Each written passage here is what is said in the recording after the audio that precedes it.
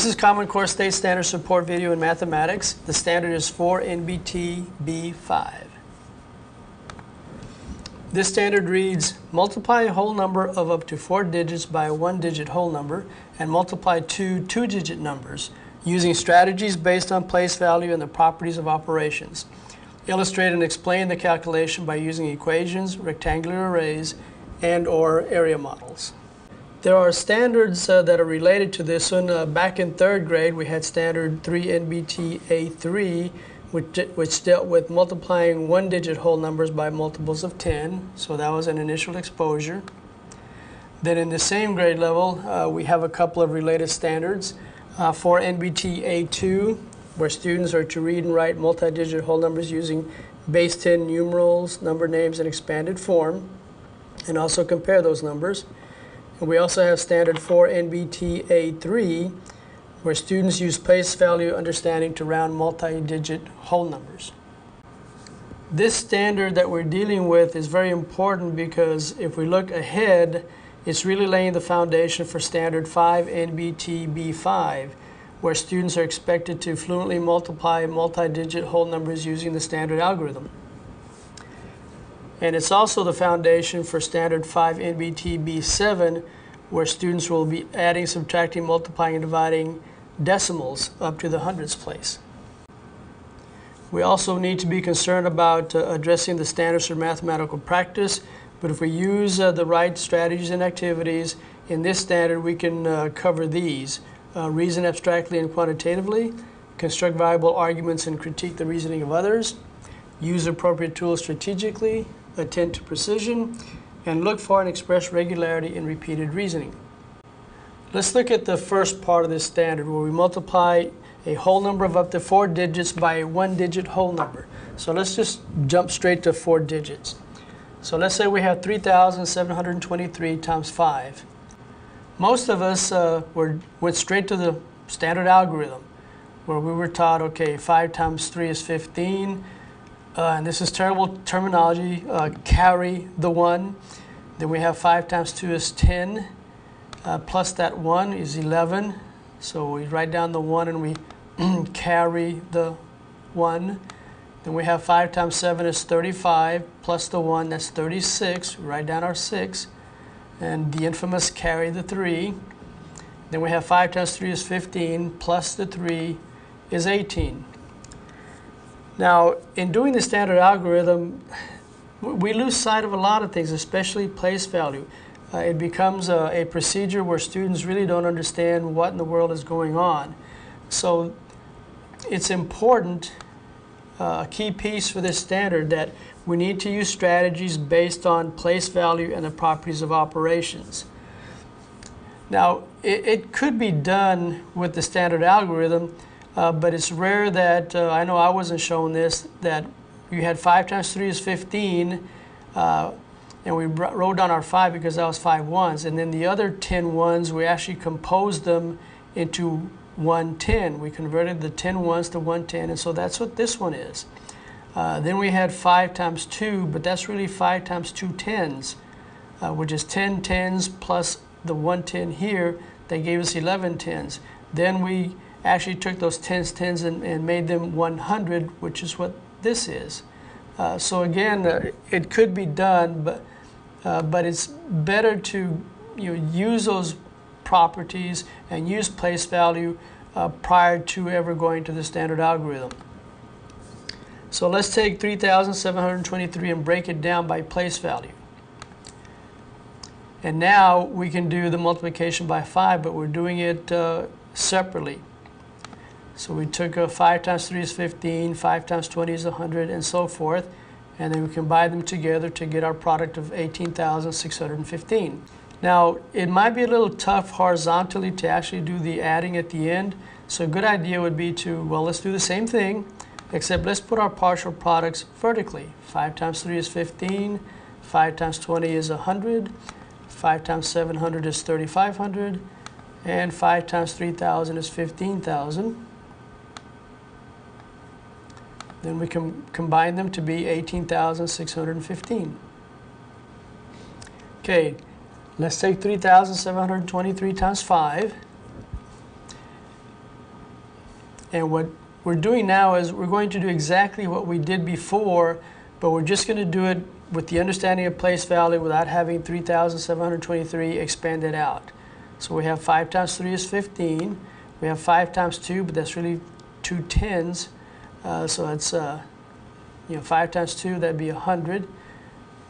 5 times 7, it's not really 5 times 7, it's 5 times 700. And then we have 5 times 3, but that's not really 5 times 3, that's 5 times 3,000. Combine them all together to get our product. Now let's change it up a little bit. If we take that same exact problem, let's do it horizontally. So what we need to do now is use our place value and change our representation of 3,723 to show what we have by place value. And we're multiplying everything by 5. We use our distributive property now. We multiply 5 again by each one of those. So it actually becomes 4 different multiplication problems. Then we get our partial products, except now they're horizontal instead of in a vertical format. Do our combinations and we get the same solution. We're focusing on place value and properties of operations, in particular the distributive property, a very important property that students need more experience with. Now we took sort of a shortcut in that example. What we were really doing, we also were using equations, because the 3,723 times 5 is actually what would go on the left-hand side of the work that we did just a little while ago. Now this last statement that deals with illustrating and explaining the calculation by using equations, rectangular arrays, and area models.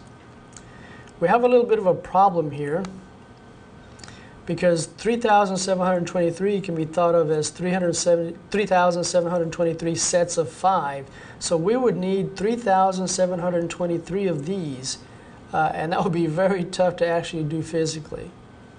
So there are some limitations to using physical representations when we're dealing with such large numbers.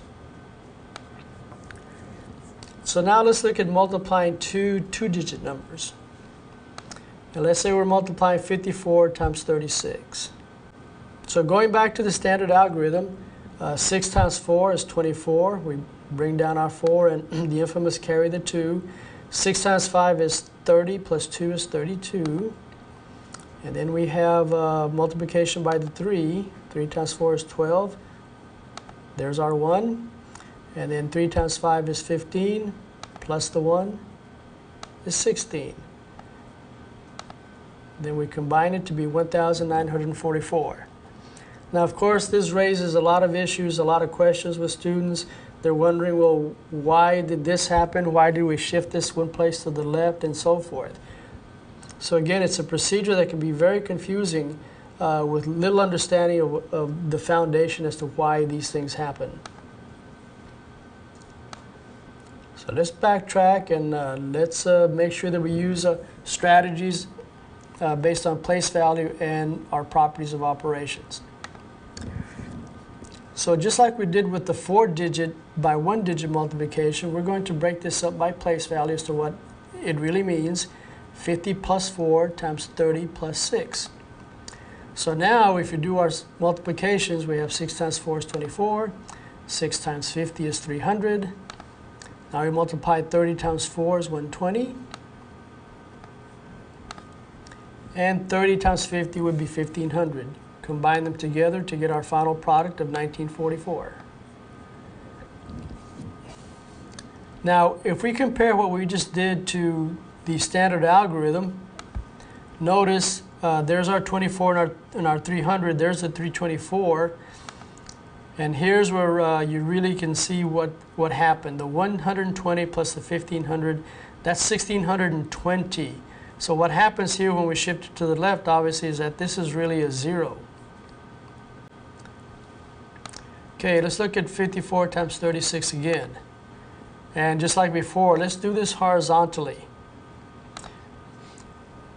We'll change our 54 times 36 to what it means by place value. We break them up to 50 plus 4 times 30 plus 6. Then we're going to do horizontally what we already did vertically. We need to multiply 50 times 30. And we need to multiply 50 times the 6. So we're done with the 50. Now we have to multiply by the 4, 4 times 30, and also 4 times 6.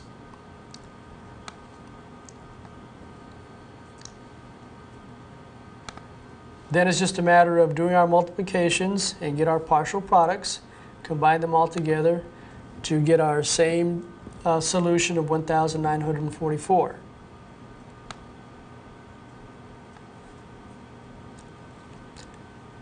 Again, we didn't do anything that different. We just did it in a horizontal format instead of a vertical format. And it's important that students get this kind of experience also because later on in algebra, they'll be doing this type of multiplication with the distributed property. The only difference will be that they'll be using variables, not just numbers. So let's look at what happens here. Let's make some connections. If we go back and compare what we did horizontally and vertically, notice that it's the exact same stuff.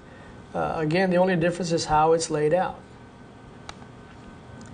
You know, there's our 24, there's our 120, there's our 300, and there's our 1500. Again, no difference in the actual process, just in the looks.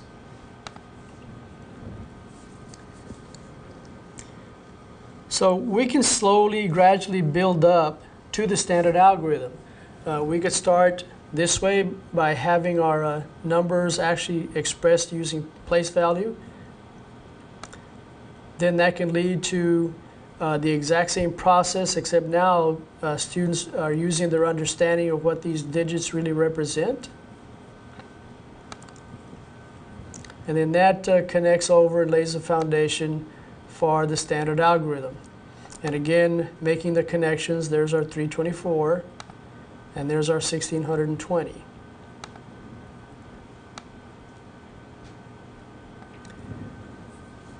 Okay, now let's look at the last statement where we're supposed to illustrate and explain using rectangular arrays and area models. 54 times 36. Okay, so we have 36. So what we're really doing here is we're interpreting this as 54 sets of 36. So if we put them together, we got 54 sets of 36. So we need 54 of them, which would be difficult, but depending on what materials you have to work with, it is feasible. So here we have 54 sets of 36. We can also think more along the lines of a rectangular array where we have our 36 like so, and we need 54 of them. So we don't lose count. Here's our rectangular arrays of 36. So there was 10 of them. Here's another 10, another 10, another 10, and one more. So we got 50 of them so far. We need 4 more. Okay, so there's our 54 sets of 36 using rectangular arrays. Now simply by scrunching these together, now we have a rectangle that's 54 by 36. So now this becomes an area model, but keep in mind that we're really dealing with the area, which is all the space that's inside of the rectangle. So again, if we look at this strictly from an area model perspective, it would be, for example, a 54 by 36 rectangle. And mark off our units, fill it in. So here's our physical model of 54 by 36. It'd be kind of tough to count all your squares this way. One possibility would be to go ahead and split it up. For example, here, these are blocks of 100. These are different size blocks because, again, this is 6. So you have 6 by 10 right here and so forth. And then over here you have 4 sets of 10. But again, students can take these and add them all up to get the final solution. A little tougher as opposed to just multiplying 54 times 36. Now, you have to really be aware of the resulting units when you multiply. Here's what I mean. Okay, if this was an area model, you multiply 23 times 15, the result is 345 square units. You know, these little 1 by 1 squares. Now, if we're dealing with rectangular arrays, we would have 23 sets of 15, so we have 23 of these rectangular arrays of 15 each. But the result is not 345 square units, it's just 345 of these little blocks. So we have 345 of these little individual blocks. Now, when we use little squares or whatever in our rectangular arrays, it does get kind of confusing because it's real easy to kind of cross over the line and think of it as area instead. So one thing we can do is kind of transition to where what we're using in the rectangular arrays doesn't look like little squares. So here it's a little bit more obvious. I've got 23 sets of 15. And so now it's easier to see that the result is 345 of these objects. So this standard is very important. It lays the foundation for the standard algorithm for multiplication. But it does it in such a way where we use strategies based on place value and we use the properties of operations so that students understand what really happens in that whole multiplication process.